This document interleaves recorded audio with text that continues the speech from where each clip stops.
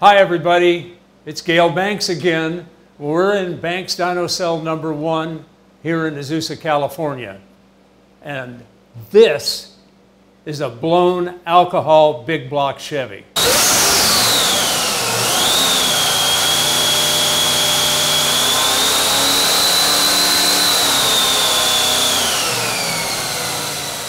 So you're going to ask, what is Gale Banks doing with a blown alcohol Chevy? He's a diesel guy, right? No, I'm a forced induction guy. Built my first blown Chevy engine in 1960 and my first turbocharged gas burner in 1968. It was 1978 before I started screwing with diesel. So I'm kind of a turbo guy. Let me tell you about this blown engine. It is a 540-inch big block Chevy running Brodex heads, an 871 blower. It's electronically injected using the Holley Dominator ECM. It batch fires 4 nozzles every 90 degrees, alternating side to side in this sandwich plate between the hat and the blower. Blower is Teflon. There's a additive in the methanol to help lubricate those so they live a while.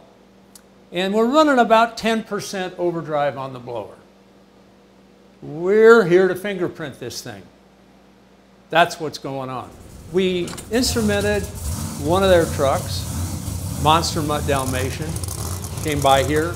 We put our iDash DataMonster gauges in the truck, took it to San Jose, and got some performance numbers through the freestyle, spinning donuts, doing all the things they do.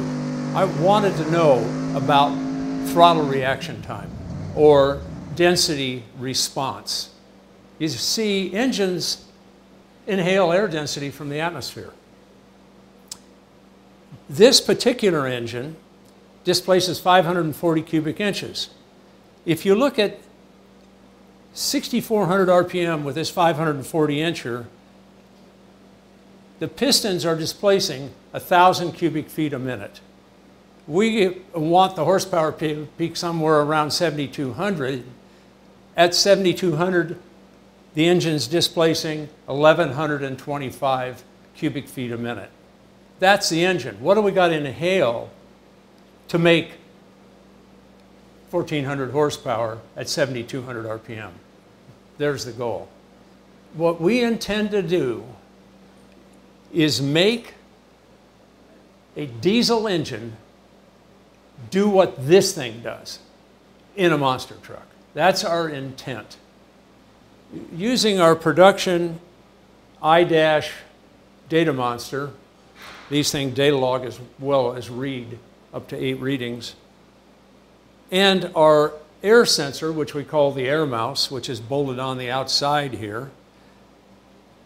We're going to start with the air density that's in this room, because air density speaks to pounds of air per 1,000 cubic feet. That's how I look at air density. On a standard day, this is what we correct horsepower to, a standard sea level day. Your air pressure is 29.23 inches of mercury. Your air temperature is 77 degrees Fahrenheit. And your relative humidity is 0. That defines the air density on a standard day. And that's about 72.4 pounds of air per 1,000 cubes. Right now in the cell, the AirMouse is measuring 14.5 pounds of air pressure or 29.6 inches of mercury air pressure. I'm not using the word barometer. This is not a corrected number. This is an air pressure number, a factual number. This is what you use with engines. The air temperature in here is 82 degrees. Relative humidity is 38.6, 38.7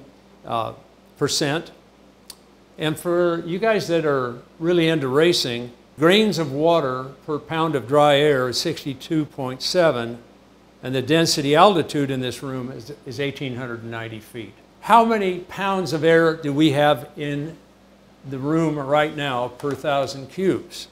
We have 71.1 pounds of air per 1,000. What will that do for me? Well, if this engine was injected, imagine a set of Hillborn straight stack injectors on this thing. So it would be an injected alcohol or an injected methanol burner. And we were pumping at 6,400 RPM, and we had 100% volumetric efficiency. This engine on methanol would be making 725 horsepower. There it is, right on the screen. That's at 6,400. If we go up to 7,200, then we're at 1,125 CFM. So you would multiply that number by 1.125, and that would be the expected horsepower. That's going to be in the 800s, unblown. How much additional density do we have to produce into the intake manifold with this blower to get us to 1,400 horsepower? That's what this is all about. We'd have to inhale and compress and cool about 140 pounds per 1,000 cubic feet. Takes right about 9.8 pounds per minute per 100 horsepower. We're going to get this thing running, and we're going to start measuring what this power adder is doing in terms of density addition from the air in the room to the intake manifold. And if our predicted power using this instrument is correct, at about 140 pounds, we'll have 1,400 horsepower. We've got a bunch of these things mounted on the dyno console, data logging what's going to happen in this room. And I'm really curious about that. So let me get the hell out of here and let's bang this mother. All right, you ready? Let's hit it.